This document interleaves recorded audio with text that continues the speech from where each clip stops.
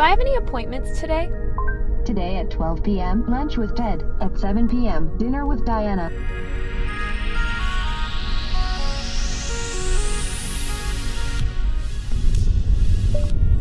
Where's the nearest coffee shop? Here are addresses for coffee shop.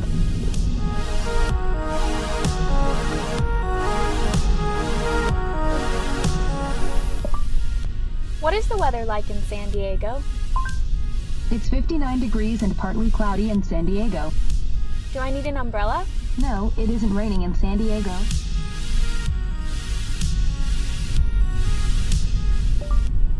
Navigate to LAX.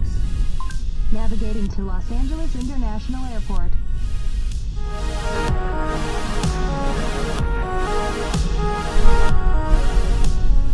Play home. Play Nova.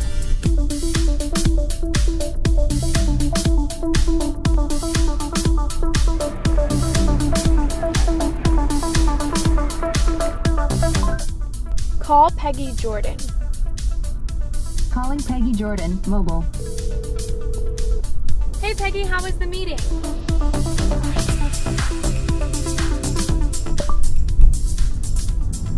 Hey Gary, how are you?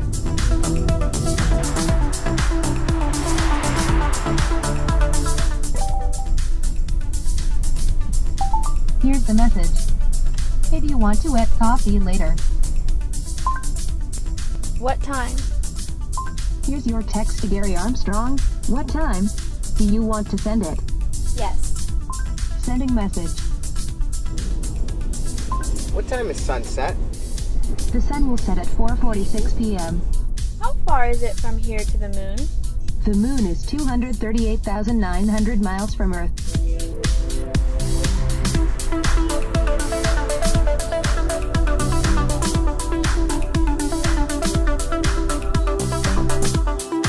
What is the loneliest number?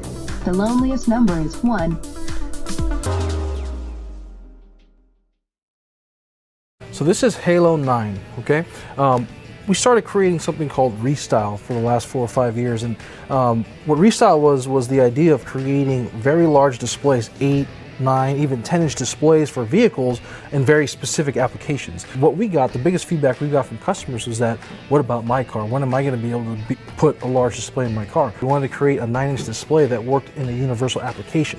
So this is actually a 9-inch display with a single DIN chassis. As long as you have a single DIN opening in your head unit, you're able to install this unit in there. Cool. Something that I really noticed about this, talking about this display, how sleek and cool it looks. Can you talk a little bit about that display? The display itself is actually floating above the dash. So you have a point where it mounts to that chassis, but it's pushed out slightly, and there's no part of the display that's actually touching the dash. So it's a floating, modernized look. All the edges are beveled, and they go in so that you have that nice silver trim around the edge. So it looks really clean, really modernized.